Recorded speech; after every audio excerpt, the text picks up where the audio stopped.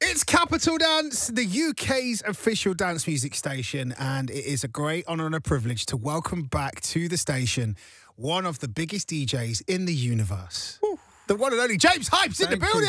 Thank you. Yes! It's fun to be here. I love coming in here. Listen, it's an honour and a privilege to always have you in, man, but it's been a long time. It really has. I was trying to remember how long it's been, and I think we were talking about Ferrari last time I was in here. Yeah, it was a year ago. It popped up on my messages, on my memories, when you brought the Ferrari in. Good memories. Very good memories. The new single, Lose Control.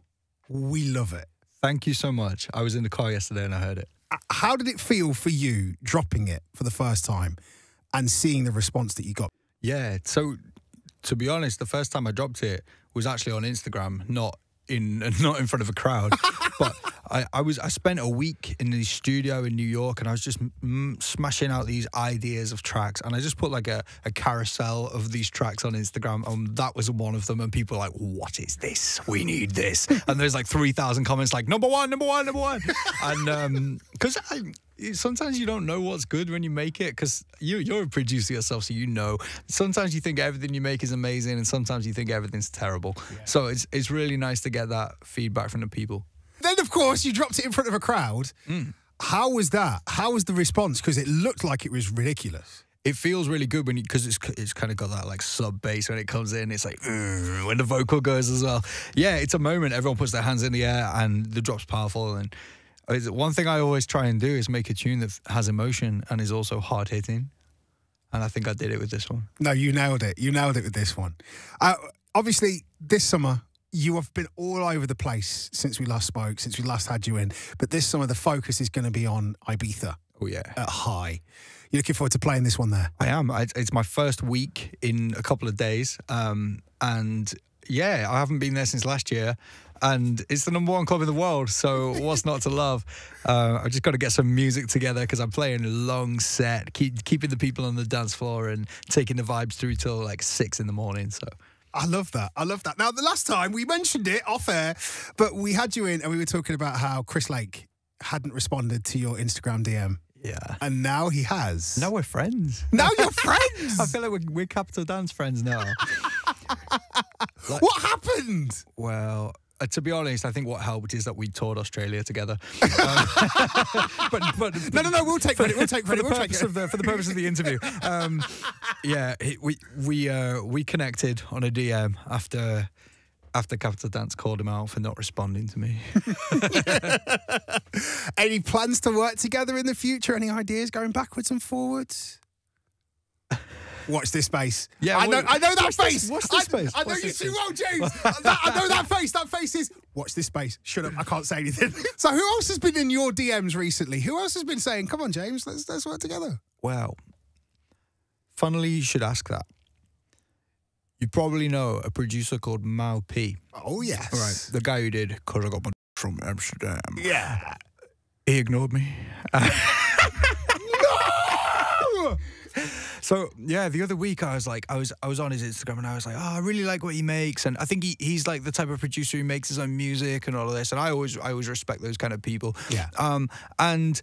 So I just thought I'd reach out and I sent him a bunch of ideas that I've been working on. I was like, do you like the idea of any of these? We could collab on them. And 2 weeks went by, no response. So there you go. We're calling him out today. Mau P, we know that you listen to Capital Dance. We know you're probably watching this right now. I'm looking dead in the camera. You and James Hype making a record together might just blow people's minds completely off their necks. So reply. Silently laughing. I love the fact that you just politically know. I can't react. Also, Major Lazer. I've got a collab with Major Lazer. And since we're doing this, we are waiting for Diplo's team to tell me when I can release it, because this record has been in the making for about a year and it's amazing. I drop it every set. Every time I put it on Instagram, everyone's like, when is this dropping? It's called #1. And the problem with collaborating with such a huge artist, there's so many people involved and they'll have to be like, oh, it can't come out on this day because of this. So, yeah. I can't help you with Diplo. I've known him for years. I've tried. I can't help you with Diplo. you know what? Actually, Wes, if you could reply to either one of us, that'd be amazing. Thank you. Thank you, Wes. Honestly, it's been so long. There's so much stuff that we could talk about, but the first thing that I need to mention is EDC in Vegas. Oh my gosh. Really is a special festival, and I don't say that lightly. I've been to a lot of festivals now, and that is up there. It's maybe the best in the world. I don't want to show any sort of favoritism, but it's the best in the world. And yeah, I played 3 sets on 3 huge stages, and I played on the main stage, and there were 80,000 people there. Can you even? That's like a football stadium. That's crazy, isn't it? It was so special. That's ridiculous. For you, being able to be on the EDC main stage, playing house music, yeah, how does that feel? It's definitely a moment in time where house music is becoming the sound that is on the main stage. And I was having this conversation with somebody earlier today. I'm going to Korea in 2 days, South Korea, and I looked at the lineup on this stage, and there's lots and lots of EDM artists, and then me in the middle, and it's like, whoa, this is a moment for house music. And I'm seeing that in so many places around the world right now. That's crazy, man.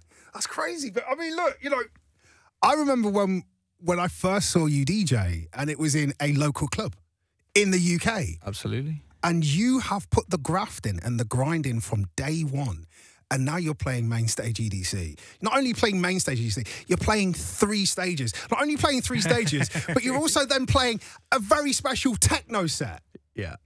Tell me, what would you tell the very young James Hype that you know now? What would you tell him? Be as much of yourself as you possibly can, because that's the only thing that you have that no one else has. Work very, very hard and do what makes you happy, not necessarily what you think makes other people happy. And you probably think that you're amazing, but it's going to be ages until you're amazing, and even then you still won't be amazing. I love that. How was the techno set, though? Well, I'm going to drop it on YouTube very soon. It was really weird because the way I DJ, I know my music inside out. And playing like a different genre of music, I felt a little bit disconnected from the music. So I didn't enjoy it as much as I enjoyed the main stage set. But when I listened back to it, it was great. Yeah. So in my head, it wasn't that good. But then listening back to it and watching the video, it's fire. And I can't wait for it to come out so people can kind of see a different side of me musically. Are we going to get a techno alias? Is it going to be James Less Hype? No. James White Noise. James, don't move. Relax, James. James, relax. There it is. There's the techno alias. You want to collab? Listen, I'll bring a kick drum and white noise for 4 hours. We'll do it. The thing that I love about really good techno is that there's an energy and there's a pulse to it that changes, but you don't understand how it changes. You'll listen to an 8-minute song and it will hold you for those 8 minutes, but you're not too sure what's changed, but something has. You're not bored. How do you do that playing at EDC? Is it a long time conversation to go, I'd like to do a techno It was set? Absolutely not a long time. Nothing I ever do is a long time conversation. It was just me thinking, okay, I'm doing 3 sets here. I need to do something different for my own sanity. But also, I know there's loads of people who want to come and watch me 3 times. I'm not going to play Ferrari every minute of every. If I was just on stage playing my own records, I could fill 60 minutes with that. So I'm not going to do that 3 times. I have to give another side of me, and I just thought this was a good opportunity because I always download these kind of records and I never really play them very often. Sometimes at the end of the set I'll go into this, but I have a bit of a knowledge of this kind of music. I'm not saying I'm an expert, but I do. You're passionate about it. I do, exactly. I do listen to this music, so it's an opportunity for me and an opportunity for the fans as well to just something special that isn't going to happen next week or the week after. No, but that was special for EDC Vegas. We need to talk about the Vegas residency. Now, I know that if I go back to the first James Hype that I met and said to you, you will definitely have a Vegas residency. Yeah. The first James Hype that I met would say, yes, I definitely will, but you probably wouldn't have believed it. Now you have got that. That's fair. That's fair. You've got the residency. How does that feel? It's honestly a dream. You said to me that you first met me playing in local clubs, and I almost feel like all of the local clubs that we've ever been to were designed after these Vegas clubs. It's like they looked at Vegas and they were like, ooh, they're doing something good over there. So they just kind of took the model and brought it back to the UK. So honestly, I have to pinch myself. I'm playing in these clubs like Omnia in Las Vegas where Martin Garrix is a resident. And I'm like, is this real? Am I really like, this is as good as it gets. But for the world of nightclubs, this is as good as it gets. And honestly, it means more to me sometimes than doing like these big festivals and stuff because it's where I came from. I came from the dance floor in these local clubs, and that is the ultimate dance floor. But I suppose you walk in and you go, I know what to do here. Oh yeah, I've served my apprenticip in clubs this. I know what to do here. Oh yeah, put me in a techno set and I'll have to plan it for 3 days. But a club like that, I'll play all night. I know that what happens in Vegas stays in Vegas, but this is the radio, so we want to know what the craziest thing is that you've seen. We saw someone buying a $100,000 bottle of champagne. Like, that's a house. Worst part is my tour manager just dumped this glass of champagne next to me, and I was like, okay, thanks. All right. And then I didn't drink it because I wasn't drinking. And then he told me at the end what it was. And I was like, bro, you should have told me that glass was like $20,000. We want to play a game with you that we have been playing with every DJ that has passed through Capital Dance Towers. Okay. It's called Set Roulette. It's pretty simple. We spin a magic wheel. The wheel either lands on cringe, wild, or weird. And we need to know either the wildest, weirdest, or cringiest thing that has happened to you, either whilst playing or watching a set. Let's go.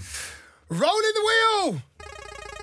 Oh, wow. Woo! It's an amazing wheel. It's radio. It's just a sound effect, people. What's it landing on? Cringe. I want your cringe story. All right, cringe. Okay, so as soon as you said cringe, it brought me back to a time when I was DJing in a nightclub and a random guy who was drunk on a night out came up next to me and he was like, I think we were in the north, so I'm going to do a northern accent. He was like, have you got a microphone, mate? And I was like, why? And he's like, because I'm an MC. Do you want to hear me MC? And he started MCing in my ear. He's spitting in my ear. And I'm getting wet. And I can't even hear what's going on. We're in a nightclub. But, like, it's a time and a place. He's MCing in my ear really loud. I'm like, mate. And he's got his arm around me, you know, like, he won't let go of me.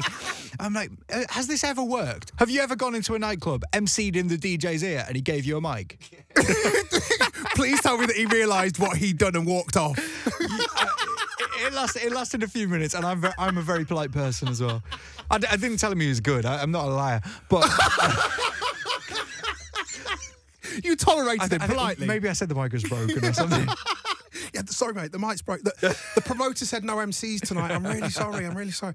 Well, it's been a long time, James, but we've brought that MC here. He is. Well, it's a good job that doesn't happen to you now. Yeah, they wouldn't get past the tour manager now. No, definitely not. He has to listen to them instead. Is that you basically putting a call out for MCs to come and MC for your tour manager? Give it a try. Yeah. See what happens. Yeah, see what happens. James, you are one of the sickest DJs around. Thank you. If you were faced with a zero energy crowd, what would you do to turn it around? But there's a few sides to this question because I get energy from the crowd. So sometimes if the crowd's giving me nothing, I have to like. Sometimes you'll see me jumping around on stage and you'll be like, why is he I'm trying to like hype myself up, you know, sometimes. Yeah. So there's that element. But then also, I feel like sometimes less is more because I have a tendency to over-deliver to a zero energy crowd, but sometimes that's actually the wrong thing to do, and that's kind of an inexperienced thing to do. So this is something that I think about all the time. We just try and match them where they are, take them on a journey. What tune would you go for? If the crowd were really, really dead, Ferrari. Perfect, because it brings me on to the fact that you have won an award.